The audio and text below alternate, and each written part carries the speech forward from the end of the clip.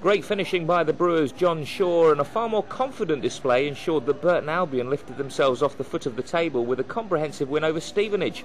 It's only their second home win of the campaign.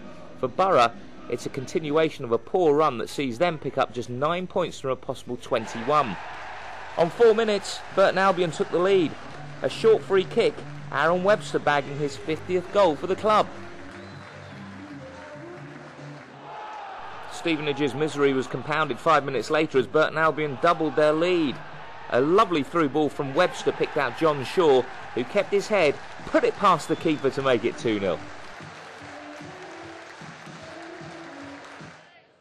At the back, Albion were looking secure, not least because of the skills of Darren Tinson. A double block by him, firstly from George Boyd's effort, and then to keep out Ronnie Henry's shot. On the half-hour mark, Burton Albion fans had to pinch themselves as they got a third. The goalkeeper Julian well off his line, but a great finish by John Shaw to squeeze it between the keeper and the post. Burton Albion 3, Stevenage 0. A flurry of half-time substitutes from Graham Wesley, and Stevenage looked a different side in the opening 5 minutes. They got a goal back as well.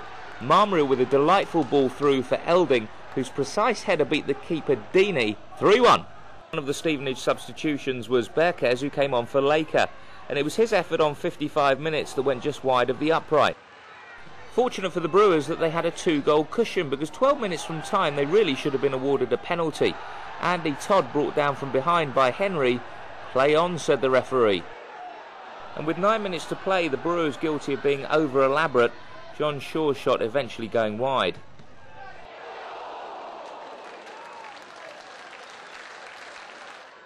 By this time, Stevenage knew they were probably going to lose this game. They were resigned to long-distance efforts, this one from Simon Weatherstone. And so it was to be. No fairy tale ending for the visitors. The final score at the Pirelli Stadium, Burton 3, Stevenage 1.